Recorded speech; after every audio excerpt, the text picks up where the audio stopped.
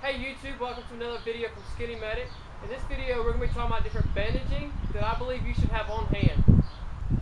This is bandages, and there's also a lot of other things too, like this stuff. This first thing I'll talk about, of course everyone should have, I hope, it's a box of band-aids. You know, we do PR events, we do standbys in the ambulance, and this is the #1 thing that we give out. We can have all these trauma dressings and all these life-saving materials, and this is what people want. It's just a simple band-aid. Even in my truck, I keep a large first aid kit, and you know what I use the most? Band-aids. You know, have huge bulky dressings, trauma dressings, way to stop, tourniquets, and this is what I need the most. Alright, this next bandage is a little bit bigger than a 4x4. This is what we call a 4x4.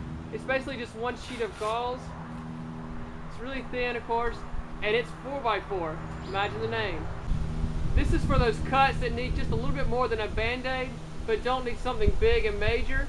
You can use a 4x4. You can use multiple 4x4 stacked on top of each other. But this works good for minor lacerations. The next step above a 4x4 is a 5x9. It's a little thicker bandage and a little bigger bandage. This is going to be able to absorb more blood, so it gets a little more in that heavy bleeding.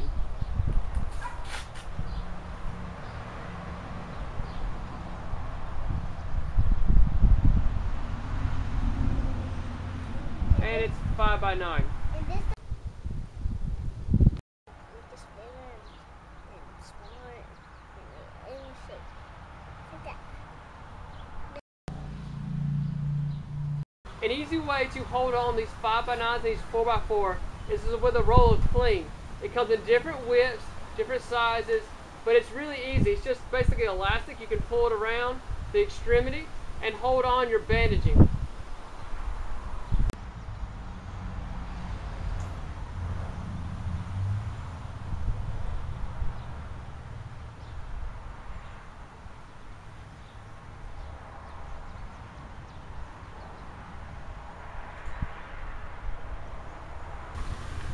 Now, my next three are for more serious bleeding. If you can't get something controlled with hand pressure, with basic bandaging techniques, these are what you're going to want to have on hand.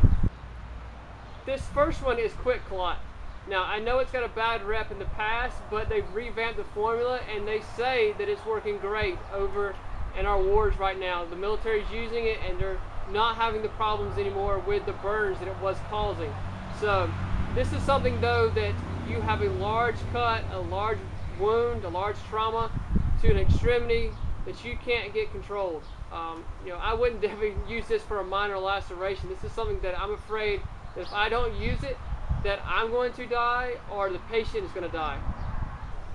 This is another example of a trauma dressing that the military is using. This is an elastic band that goes around, which also is going to help hold pressure onto the wound. So, but there again, this is not something I'm going to use just for my everyday simple laceration. This is something where I've tried the measures to control bleeding and I can't get it controlled. This is one of my other favorite toys. I've already done a video on it. This is the cat tourniquet. Now you can make a homemade tourniquet. It's very easy to do. I'll probably do one in my next coming videos. But this is a commercial device that you can use on an extremity, an arm or a leg that will cut off circulation to the extremity, cut off bleeding. Now you may have to use two of them, multiple ones, but you will cut off bleeding with using a cat tourniquet. This is another one of those items that's gotten a bad rap, but due to the military and the recent wars, they've started coming back around. And when I first got in the EMS, they were totally staying away from tourniquets, saying that they would lose the extremity, that if you tied a tourniquet, that you might as well say that your patient has lost their arm or their leg. Well, now we're tying these and they're getting full neurological function back in the extremity. I hope this video helps. You never know when you're going to be the first responder.